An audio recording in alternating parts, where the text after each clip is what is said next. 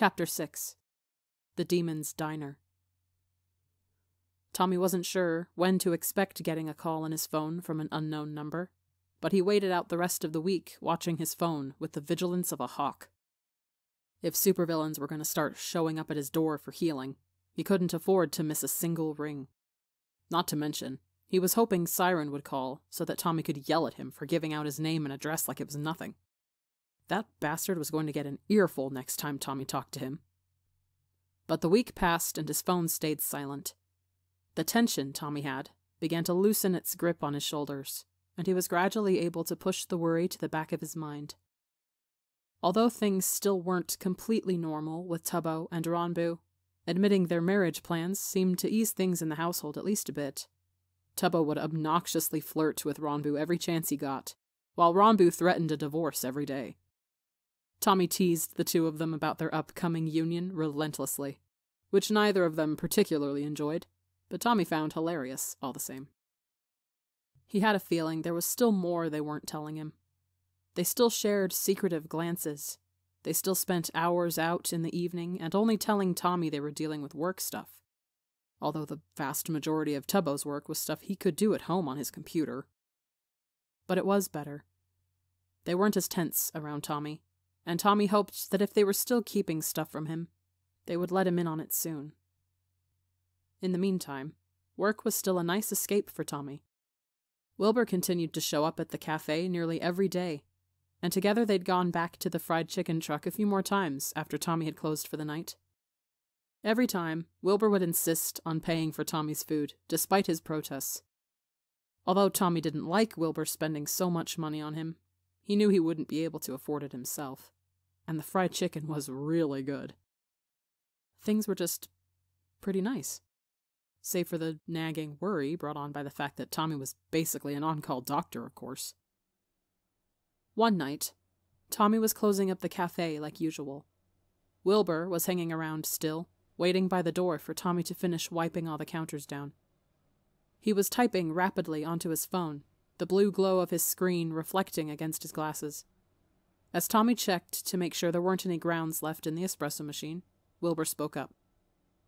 "Do you mind if we go eat somewhere else, other than the chicken truck tonight?" Wilbur asked, pocketing his phone and glancing up at Tommy. Tommy shrugged. "It's your money, man. We go where you want." "Well, there's a pretty good diner here I was thinking we could eat at, but there's something else you should know before we go," Wilbur said, sounding a bit sheepish as he pushed his hair back from his face. Pausing his cleaning, Tommy looked up to meet Wilbur's eyes. "Is something wrong?" "No, nothing like that," Wilbur reassured him. "It's just, well, if you want to say no, you can. But my brother and Dad want to go get dinner, so I thought you could come with me and meet them." This made Tommy do a double take. Wilbur wanted Tommy to meet his family? But why? Tommy was just some random kid Wilbur hung out with sometimes. Why the hell would his family want to meet him? "I mean, I don't want to intrude on your family bonding shit," Tommy muttered, looking back down at the espresso machine. "No, don't worry about that. I want you there. I think you would get along really well with my dad and brother, and they're pretty curious about you too," Wilbur reassured him. "Wait, they know who I am?" Wilbur nodded. "Yeah, of course they do. They know about all my friends." Friends. Were they friends? Tommy supposed it made sense, considering how often the two hung out now. But for some reason, Tommy hadn't had the full realization that he and Wilbur were actually friends. Hell, Tubbo and Ronbu still had no idea Wilbur even existed. "Oh," Tommy said, rather dumbly, hands resting on the edge of the espresso machine. "So, we're really friends?" Wilbur blinked. "Yeah, of course we are. At least I'd like to think so." "No, yeah, of course. Sorry, that was stupid. Tommy, you don't need to apologize," Wilbur said, cutting Tommy off as embarrassment reddened his cheeks. "Do you want to come to the diner or not? There's no pressure." Tommy stared at his hands, noticing the ground coffee that was stuck under his nails, and the way the skin on his palm shone with his many past burns. Did he want to meet Wilbur's family? He didn't like talking to adults all that much, with Puffy and Wilbur being the two exceptions. But if they were Wilbur's family, that probably meant they were a lot like him. Chill, good at joking around, and fun to hang out with. Also, if Tommy went, he'd get another free dinner, which was hard to turn down. "Yeah, I'll go," Tommy agreed. Wilbur beamed. "Cool. I'll let them know you're coming." Nodding, Tommy hurried up his cleaning. He finished wiping down the counters and double-checked to make sure the espresso machine was in working condition. Then he hung his apron up on the wall, checked his sweatshirt for any gross coffee stains, and then slung his backpack over his shoulder to join Wilbur by the door. After locking up, they headed down the street under the glow of the streetlights that had become so familiar to Tommy. He shoved his hands in his pockets as he walked, anxiety buzzing in his chest as he tried to remember how to make a good impression on someone. The last thing he wanted was to piss Wilbur's family off, not after he had just realized that Wilbur was his friend. "You look like you're about ready to jump out of your skin," Wilbur commented after they'd been walking in silence for a few minutes. "I'm fine," Tommy snapped, hunching his shoulders and staring at the ground. Wilbur frowned. "Wait, are you nervous?" Tommy shook his head. "Me? Nervous? That's ridiculous. A big man like me doesn't get nervous." Although he tried to go for his usual brand of loud and obnoxious, the attempt was weak, and even Tommy had the urge to wince at how forced it sounded. "Oh, you're nervous about meeting my family, aren't you?" Wilbur crooned. "No, I'm not. Fuck off." Wilbur just laughed, and suddenly there was an arm wrapping around Tommy's shoulders, pulling him close to Wilbur's side as they continued walking down the street. "You don't have to be nervous, Toms," Wilbur reassured, his smile warm as he ruffled Tommy's hair. "Trust me, they already like you from everything I've told them. You don't need to worry about making a good impression." Grumbling, Tommy resisted the urge to lean further into Wilbur's side as he focused on not bumping into Wilbur's ridiculously long legs. "Course I do, it's your family. I don't want them to think I'm an asshole." "Well, you are kind of an asshole," Wilbur teased, expertly dodging the hand Tommy swiped at his face. "I am too, so they get it. You're like a mini-me. They like me, so of course they're gonna like you." "First off, bitch, I'm not mini-you," Tommy argued, still not making an effort to get Wilbur's arm off him. "I am so much cooler than you will ever be. I get so many more women than you, and I'm so much bigger, and I'm not a pretentious prick who wears hipster glasses." "Oh, shush, gremlin. Just accept it. You want to be just like me when you grow up because you're like my little baby brother," Wilbur teased, although there was an undercurrent of warmth in his tone that made Tommy want to smile. "I'm not your little brother," Tommy bit out, although the attempt was half-hearted. "You're just a bitchy customer of mine that'll take advantage of the fact that I have to pretend I like my job." "Sure, Toms, sure." Wilbur nodded, clearly not believing a word he was saying. In truth, Tommy didn't believe what he was saying either. Although he knew Wilbur was just joking around, there was something so kind in his voice that made it stick in Tommy's head, playing on repeat. Wilbur was just a customer he'd gotten close with, but now he was a friend who joked about Tommy being like a little brother to him. It made Tommy feel as though the sun was shining right on his face, turning everything into gold and warming him from the inside out. Of course, he wouldn't ever admit that out loud. They turned a corner, and the diner came into view. It was the epitome of a classic 24-hour diner.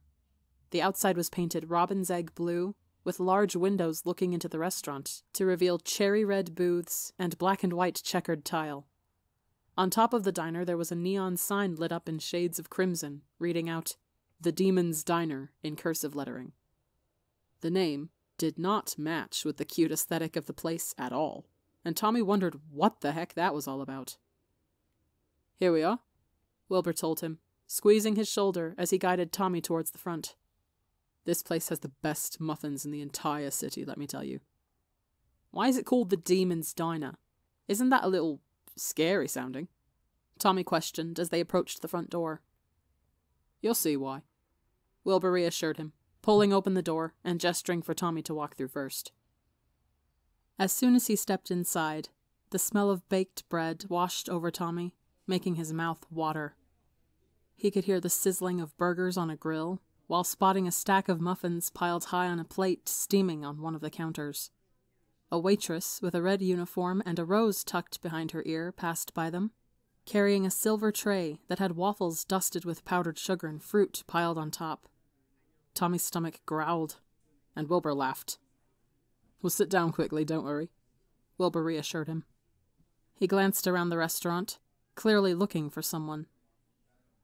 "Do you need help finding a table?" a voice suddenly asked. Tommy looked over at the same time Wilbur did, and his heart instantly leapt to his throat as he took in the figure standing in front of them. The figure was tall. That was the first coherent thought Tommy could make about it. It was taller than Wilbur, and probably even Ronbu, which was an impressive feat, considering they were both freakish giants. It was wearing some kind of hooded black robe, with a rather hilarious frilly red apron tied over it. And when Tommy tried to get a look at the thing's face, he couldn't make any individual features out, save for glowing white eyes. It was as if the void had been given a face and a voice, and Tommy resisted the urge to shudder.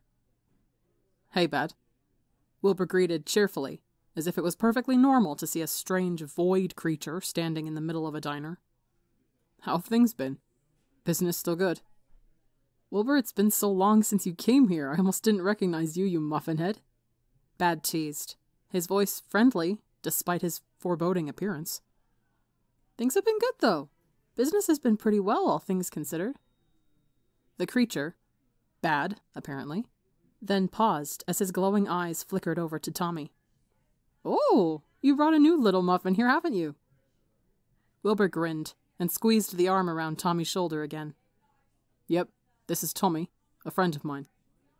"Well, it's very nice to meet you, Tommy," Bad said, a glowing mouth appearing from the void of his face to smile at him. "I'm Bad, I run this diner. Any friend of Wilbur's is a friend of mine, so feel free to stop in whenever, and you'll get the VIP treatment." Tommy resisted the urge to cringe back from the creature, and nodded instead. "Oh, thank you," he said quietly. Noticing his discomfort, Wilbur spoke up again. "We're here to meet Tech and Phil. Are they here yet?" Turning his glowing eyes away from Tommy, Bad nodded. "Yep, right over at your usual table. I'll send Hannah over to get your orders in a minute." "Thanks, Bad," Wilbur said with a wave before he started pulling Tommy towards the back of the diner. As soon as Bad was out of earshot, Wilbur leaned down to whisper into Tommy's ear. "You don't need to be afraid of him. I know he looks scary, but that's just because of his powers. Trust me, he's one of the kindest people you'll ever meet." Tommy nodded in understanding, although he was still relieved to be away from those glowing eyes. He trusted Wilbur when he said he didn't have to be afraid of Bad, but the guy was still a bit unnerving. "Wilbur!" Another voice then called out. Having been distracted by Bad, Tommy had forgotten the entire reason they were at this diner in the first place.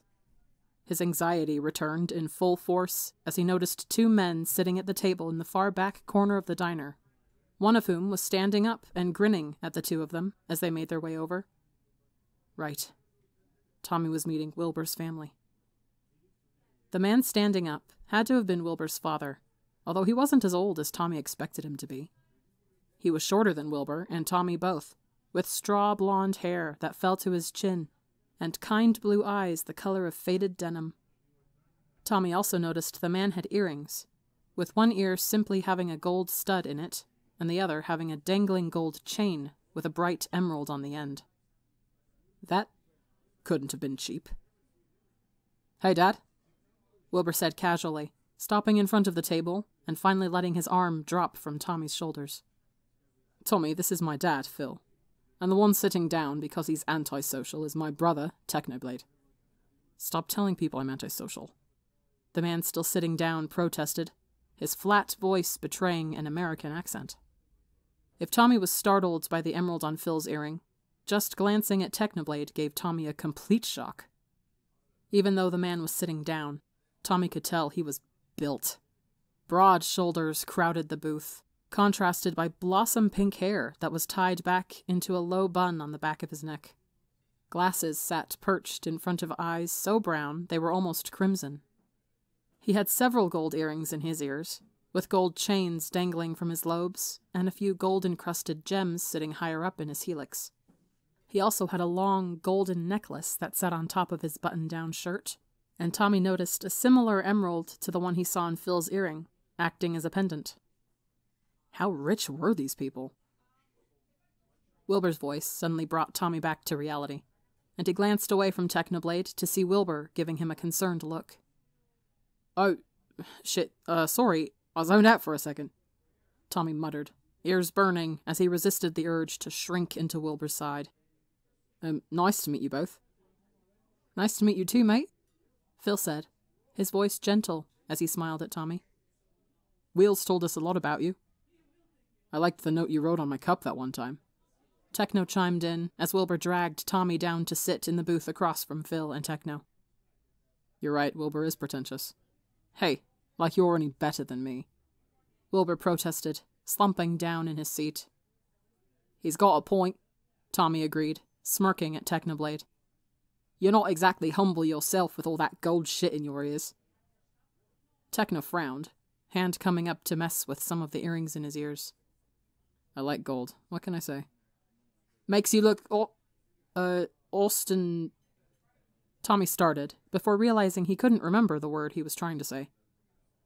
"Ostentatious?" Phil offered. "Yeah, ostentatious," Tommy nodded. Wilbur snorted. "I mean, he's got a point, Tech. The gold is a bit much." Techno opened his mouth to reply when a figure stopped in front of their table, drawing all their eyes up. It was the waitress with the rose in her hair from earlier, and she had 4 menus in her hand. "Hi guys, it's good to see you again," the woman greeted, passing out the menus to the 4 of them. "Hey, Hannah." Phil waved. "Can you get us a round of water for the table while we look at the menu?" "Sure thing, Phil. I'll be right back," Hannah said, smiling at them before rushing off again. "You guys must come here a lot if everyone knows you," Tommy commented as he started idly looking through the menu. His eyes were immediately drawn to a picture of chocolate chip pancakes with strawberries scattered around it, and his mouth started watering again. "We do. It's one of our favorite places to eat at," Phil explained, tapping his fingers against the menu absent-mindedly. "What are you thinking of getting?" Wilbur asked, looking over Tommy's shoulder at his menu. "Chocolate chip pancakes sound pretty damn poggers," Tommy said. "The pancakes are great," Wilbur told him, nodding in approval.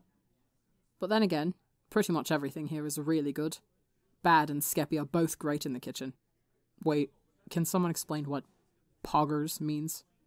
Techno asked, cutting into Wilbur and Tommy's conversation. Tommy rolled his eyes. "Of course you wouldn't know it. Poggers basically is a way to say something is awesome or cool." Techno stared at him blankly for a moment, blinking a few times before leaning over to Phil. "Phil, do children scare you these days as much as they scare me?" "They sure do, mate." Phil nodded.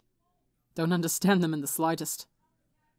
Snorting, Tommy leaned back in his seat. "You should definitely be afraid of me. I'm extremely intimidating." "I don't know. There are some supervillains that probably would have you beat there," Techno commented, eyes still skimming over the menu. Tommy thought back to Siren flicking French fries at his forehead, or Blade sitting awkwardly in his living room while he healed Zephyrus. Of course they could be intimidating, but it was hard to think of them that way when Tommy had already seen them in such casual situations. He was about to further press his point about being intimidating when Hannah returned, setting down waters in front of each of them before pulling a notepad out of her apron. "We ready to order?" "I think so, right?" Phil asked, glancing at each member of the table. They all nodded, and Phil smiled. They all went around saying their orders. Phil with Belgian waffles, Technoblade with some kind of veggie burger, Wilbur with a normal burger, and Tommy with his pancakes. Hannah scribbled all of it down quickly, finishing it off with a flourish of her pen. "All right, we'll have that—" "Oh, wait!" Wilbur cut her off suddenly. "Also 4 blueberry muffins. Tommy here hasn't gotten to try the muffins before." "Well, this is your lucky day, then." Hannah smiled at him. "I'll have that right out for you." Hannah disappeared again, leaving the group in a moment of silence. Tommy took a sip of his water and tried not to shrink at the awkward air that had fallen over the group for the first time since they got there. "So, Tommy," Phil started, breaking the silence with surprising ease. "Will told us you work in a cafe, but not much else. Are you in school?" Tommy shook his head. "No, I graduated high school early by taking extra classes." "Impressive. Do you plan on going to college?" "Nah, not really my thing. Even if it was, I definitely couldn't afford it," Tommy explained, folding his hands over his glass. "I just graduated so I could take more shifts at the cafe. Gotta pay the rent somehow, you know." He waited for the surprise to set in, as the group realized he didn't live with parents, but it never came. Instead, Phil just nodded in understanding. "Who do you live with?" he asked instead. "My 2 roommates. Tubbo and Ranboo are their names," Tommy told them. "How'd you meet?" Techno then chimed in. Now this was where Tommy shrunk back. It wasn't like he was ashamed of admitting he'd been in the system. Hell, he'd told Siren about that without thinking twice. But it was different this time, because he was with Wilbur and his family. Tommy hadn't told Wilbur much about himself, outside of his age, and that he wasn't in school. While he wasn't embarrassed that he'd been in foster care, he knew what normal people thought about it. The pitying looks they would shoot his way, the way they would treat him as if he were made of glass. He didn't want Wilbur, or his family, to start treating him like that. But he knew Wilbur. Wilbur didn't seem like the type to pull that shit on him. He knew Tommy wasn't some broken, sad kid because of his past. They were friends, he'd said it himself. Tommy could trust that Wilbur wouldn't start treating him differently. Right? They were waiting for an answer, and Tommy didn't want to lie, so he swallowed down his nerves. "In a group home. We were all in the foster system, but all of us were problem kids and kept getting kicked out, so we ended up in a group home together. We all just kind of clicked really well with each other and made plans to go out of the system and get our own place, which we did," Tommy explained. He wanted to keep his head down, but he had to know their reactions. Glancing up through the hair falling over his forehead, he expected to be met with sympathetic gazes, or pitying frowns. But again, they surprised him. None of them seemed to blink twice at the admission. "Will, Tech, were either of you ever put in a group home?" Phil asked instead, making Tommy almost choke on his water. "I was in one for a while. That place sucked." Techno shrugged. "I almost got put in one, but I ran away before they could," Wilbur explained, smirking into his drink. Tommy gaped, first staring at Techno, before turning his full attention to Wilbur. He had been in the system? "You never told me you were in the system," Tommy said quietly, staring at Wilbur in shock. Wilbur shrugged. "You never said you were either." "But you ran?" Tommy asked, having heard of the kids who tried to escape and live on their own. He had tried it himself, multiple times, but had been dragged back each time, with his longest run lasting only a few months. "Yep. After I got kicked out of my last foster home, they wanted to put me in a group home, so I said, fuck that, and ran. Phil found me on the streets about a year later," Wilbur explained, his smile softening at the mention of his dad. How did you last that long? My longest record was 4 months. A year? Either that had been a hellish year for Wilbur, or he had some advantage that most kids didn't. "Let's just say I had my ways." "Okay, like that wasn't ominous as fuck." "Your ways weren't that great. Need I remind you, I found you half-starved and looking a stone's throw away from freezing to death," Phil said, giving his son a knowing look. "Well, I still hadn't been caught, and I was still alive after a year on the streets, which isn't too bad for a 12-year-old, Wilbur argued, taking a sip of his water. "Wait, okay, so what happened exactly? Will ran from the system and was on the streets for a year before Phil found him, but how did you end up with Techno?" Tommy asked, trying to wrap his head around the story. Phil folded his hands in front of him. "I found Wilbur first, after he'd been living on the streets for quite a while. It took ages to get him to trust me. But once he did, and I got him to come live with me, I actually registered to be a foster parent legally. It took a fuck ton of arguing, and going through loopholes and shit, but I managed to get legal guardianship of Will. Once I had that, I got a call not too much later about another boy who needed a placement, which happened to be Techno. After a year of us all living together, I adopted both of them. So we've been a family ever since. Damn. How lucky for Wilbur and Techno. Of course, it wasn't lucky that Wilbur had lived on the streets for a full year, but Tommy couldn't help the twinge of jealousy that curled in his chest all the same. From what he could see, both Wilbur and Techno really loved their father. They'd gotten the happy ending all foster kids dreamt of. Someone to love them. It was fine that Tommy had never gotten that ending, though. He had Tubbo and Ronbu as his family. He didn't need anyone else. So you're emancipated? Phil asked after a moment, when it became clear Tommy wasn't going to say anything else. Yep, was a bitch to get worked out, but we managed it, Tommy explained, leaning back in his seat. And now you make my lattes, Wilbur teased, nudging Tommy in the side with his elbow. Unfortunately, I do, Tommy grumbled. But at least I'm good at making coffee. I have to admit that's true, Wilbur agreed, tapping his chin. He glanced back over to Phil and Techno. You guys should go by the cafe sometime. Tommy's a pretty damn good barista, except he'll cuss you out while he makes your drink. It's part of my charm, Tommy added, baring his teeth at Wilbur in something that was only reminiscent of a smile. A flash of red in the corner of his eye signaled Hannah's return. She handed out the plates of food, and Tommy's pupils grew twice their size when he saw the steaming chocolate chip pancakes placed in front of him. Wilbur laughed at Tommy's excitement. Eat up, gremlin. You look like you're about to tear those to shreds. Don't have to tell me twice, Tommy replied before he started digging into the food. Holy shit. These guys were right. This was delicious. The pancakes were perfectly fluffy.